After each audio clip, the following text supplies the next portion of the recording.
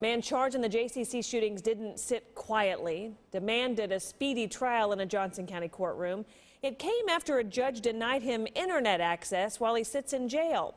Frazier Glenn Cross Jr., also known as Glenn Miller, also heard his charges today. 41 Action News reporter Lisa Benson sat in on those proceedings, and she's live in the courthouse, or at the courthouse, with the details.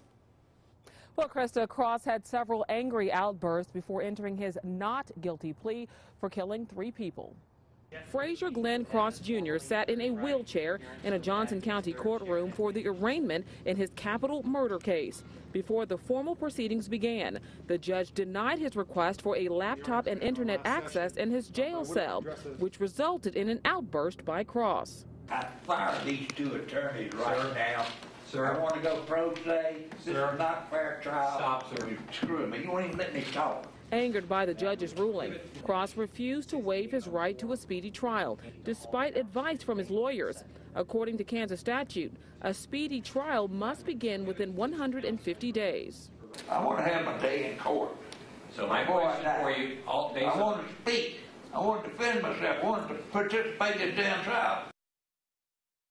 Now, the judge did grant Cross a speedy trial. The jury selection for his trial will start on August 17th. Live in Olathe, Lisa Benson, 41 Action News.